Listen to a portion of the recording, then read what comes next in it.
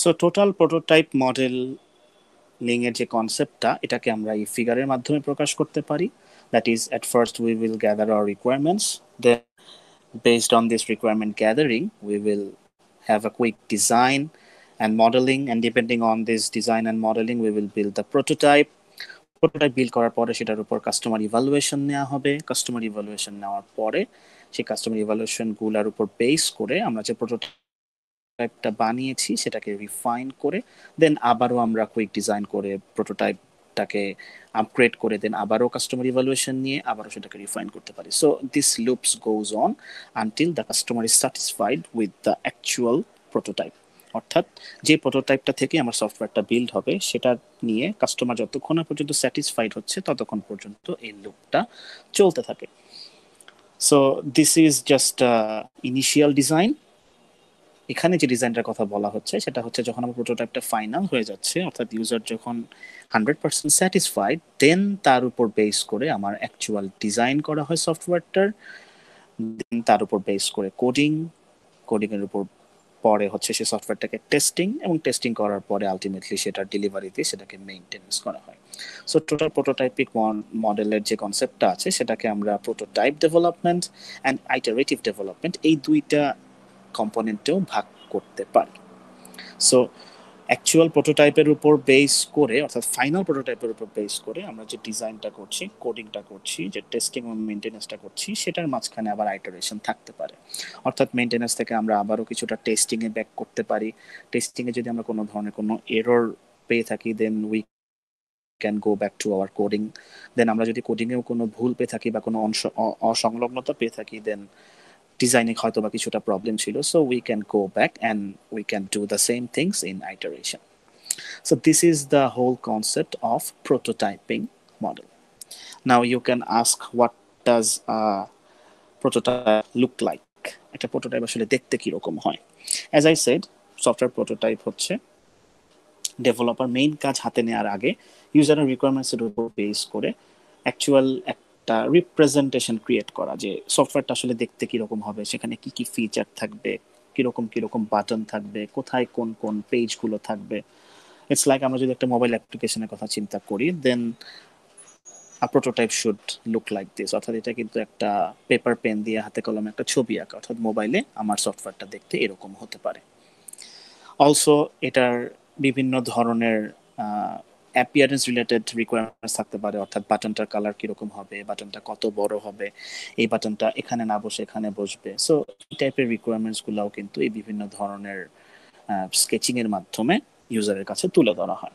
And also there is another example, যে আমার প্রোটোটাইপটা দেখতে আসলে এরকম হয় যদি ডেভেলপ এটাকে হাতে কলমে পেপার অ্যান্ড পেনের মাধ্যমে কাগজের উপর রাখে, দেন আ prototype is should look like this. অর্থাৎ একটা প্রোটোটাইপ জাস্ট পেপার অ্যান্ড পেনের মাধ্যমে ভিজুয়ালি একটা স্কেচিং আমার সফটওয়্যারটা দেখতে কিরকম হতে পারে সেটা ইউজারের কাছে দেখানো। ইউজারের স্কেচিং এর উপর বেস করে কিন্তু বিভিন্ন ধরনের আরো আপগ্রেড বা তার পছন্দ অপছন্দের কথাটা অ্যাড করে থাকে। There are some more examples of software prototypes, how they should look like or how they actually look like. This is a software prototype, অর্থাৎ কিরকম হবে আমাদের মোবাইলের স্ক্রিনে। Also we can add sticky notes. আমরা sticky নোটের মাধ্যমে বিভিন্ন ধরনের রিকোয়ারমেন্ট নিয়ে সেই রিকোয়ারমেন্টগুলোর উপর বেস করে দেখতে দেখতে কিরকম হবে এই টাইপের জিনিসগুলা কিন্তু আমরা এভাবে অ্যাড করতে পারি, এবং অ্যাকচুয়ালি সবগুলা মিলেই কিন্তু একটা total software prototype build up হয়। অর্থাৎ খন্ড খন্ড খন্ড করে বিভিন্ন ফিচার কোথা থেকে কোথায় কিরকম হবে এই সব কিছু নিয়ে কিন্তু আমার টোটাল সফটওয়্যারটা দেখতে কিরকম হচ্ছে এটাই কিন্তু অ্যাকচুয়ালি আসলে আমার প্রোটোটাইপটাকে ইন্ডিকেট করছে। There is another example, একটা সফটওয়্যারের প্রোটোটাইপ কিরকম হতে পারে। ফুল বা মেইন কাজে হাত দেওয়ার আগে ইউজারের কাছ থেকে এই প্রোটোটাইপটার উপর যখন সে 100% স্যাটিসফাইড হবে তখনই কিন্তু মেইন কাজটার উপরে হাত দেওয়া হয়ে থাকে। There is another example, একটা সফটওয়্যার প্রোটোটাইপ দেখতে কিরকম হতে পারে, and this is all sketches, অর্থাৎ পেপার অ্যান্ড পেনের মাধ্যমে কাগজের উপর এঁকে দেখানো।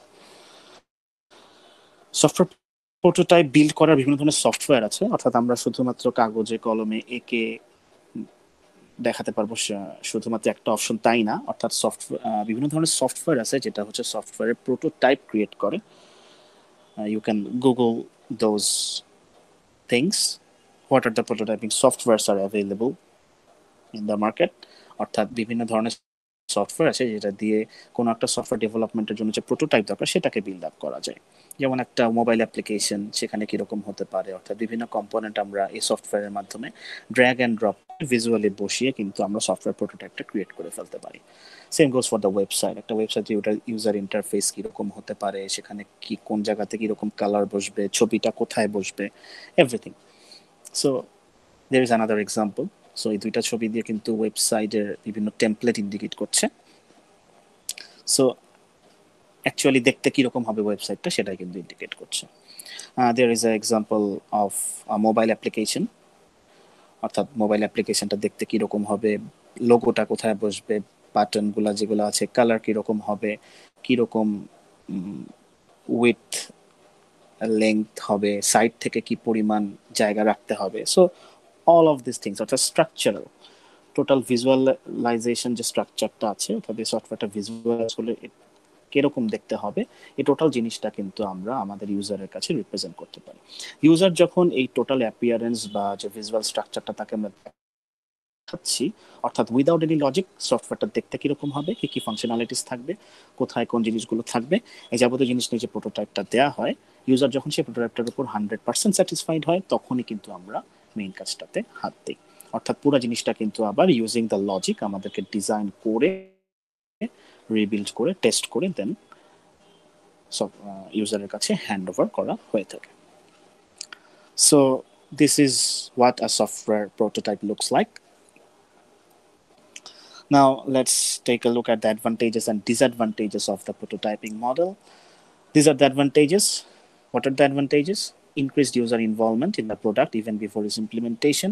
অর্থাৎ ইউজারের ইনভলভমেন্ট খুব বেশি থাকে, যেহেতু ইউজারের কাছ থেকেই সেই ফিডব্যাকটা নেওয়া হয় যে প্রোটোটাইপটার উপর বেস করে আমরা সফটওয়্যার কাজটা আগাবো কিনা বা এখানে কি কি চেঞ্জ আনতে হবে, এবং সেই ফিডব্যাকগুলো কিন্তু ইউজারের কাছ থেকে নেওয়া হয়।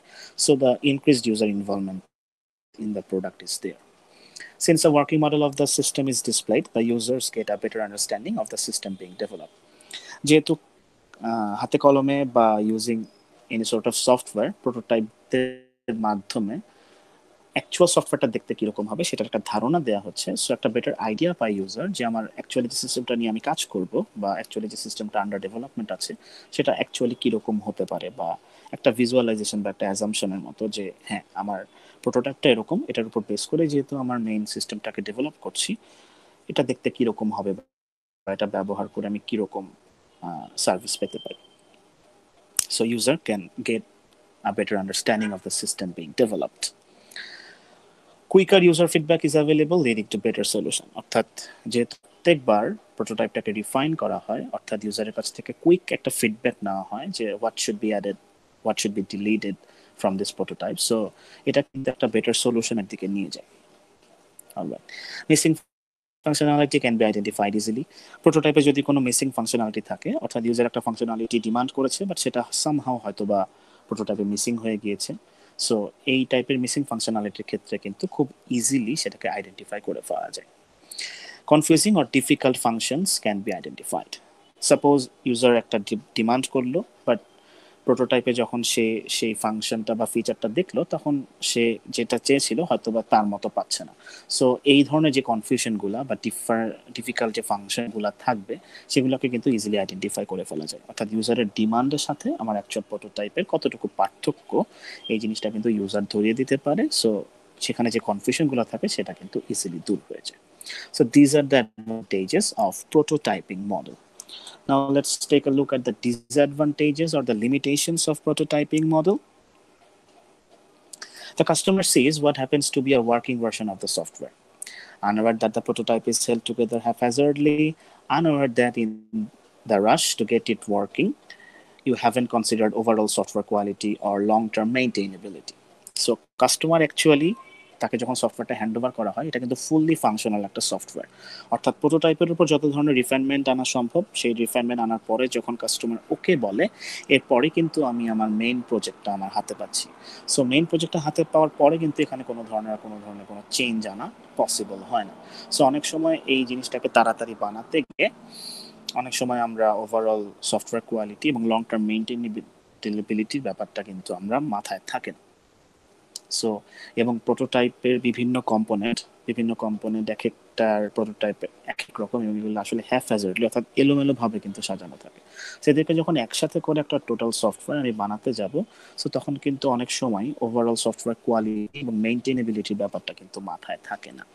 এবং স্টেক হোল্ডার বা যারা ইউজার, তাদের ডিমান্ড হচ্ছে খুব তাড়াতাড়ি সফটওয়্যারটা তারা হাতে পেতে চায়। সো অনেক সময় তাদের ডিমান্ড থাকে এরকম যে যে সফটওয়্যার প্রোটোটাইপটা বানানো হয়েছে এর উপর যাবতীয় কিছু বাগ ফিক্স করে যাতে আমার মেইন সফটওয়্যারটা বানিয়ে ফেলা হয়, which is actually not the case. কারণ এই পুরো জিনিসটাকে কিন্তু আবার ফুললি ডিজাইন করে রিবিল্ড করতে হয়। সো এই জিনিসটাতে অনেক সময় স্টেক হোল্ডাররা এই টাইমের ব্যাপারটা কিন্তু দেরি করতে চায় না। So the stake holders Cry foul and demand that a few fixes B apply to make the prototype a working product.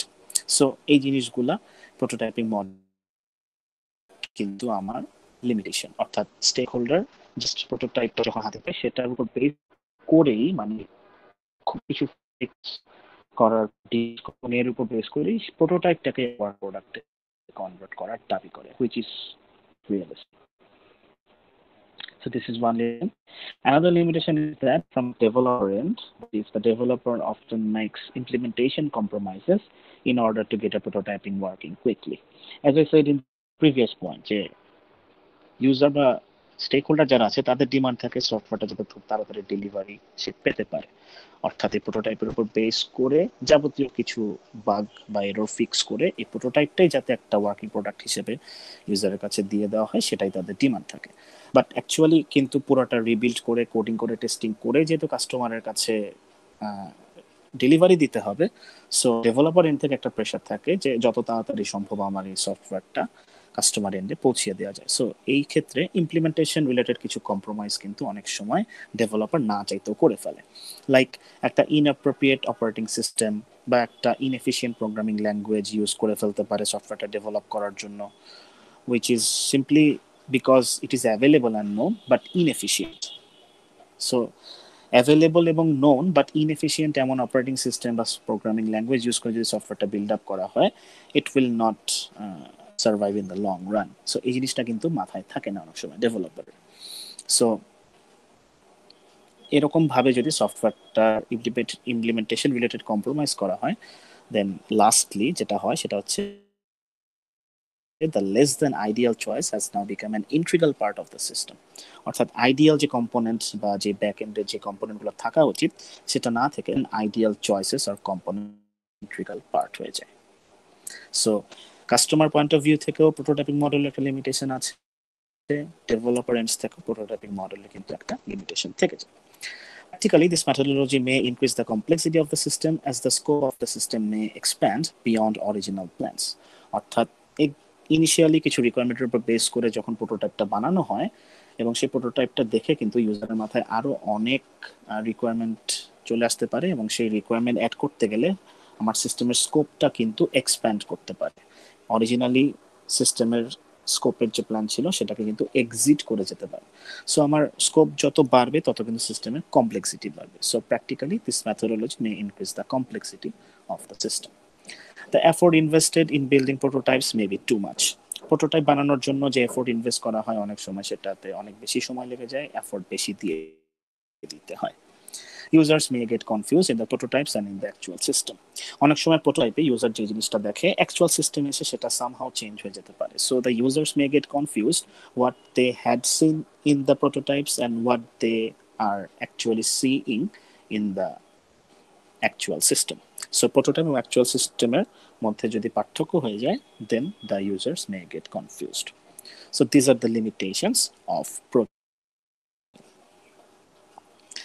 And lastly, what do we do with the prototype when it has serve the purpose? অর্থাৎ প্রোটোটাইপটা refinement করতে করতে করতে একটা certain স্টেজে যখন পৌঁছায়, অর্থাৎ ইউজারের requirement যখন 100% হয়ে যায়, যে হ্যাঁ, যখন ইউজারের কাছ থেকে একটা পারমিশন বা একটা কনফার্মেশন আসে যে হ্যাঁ, যে ডেভেলপার এখন ফুল প্রজেক্টের কাজে হাত দিতে পারে, তখন আসলে প্রোটোটাইপটা নিয়ে আমরা কি করি বা অ্যাকচুয়ালি কি করা হয়। সো প্রোটোটাইপ যখন তার অ্যাকচুয়াল পারপাসটা সার্ভ করে ফেলেছে, what do we do with the prototype? That is The key is to define the rules of the game at the beginning. So আসলে actually prototype related যেই agreement বলি বা actually যা করা হয়ে থাকে সেটা আসলে কি, সেটা হচ্ছে the customer and developer must both agree that the prototyping is built to serve as a mechanism for defining requirements and to reduce technological and managerial uncertainties.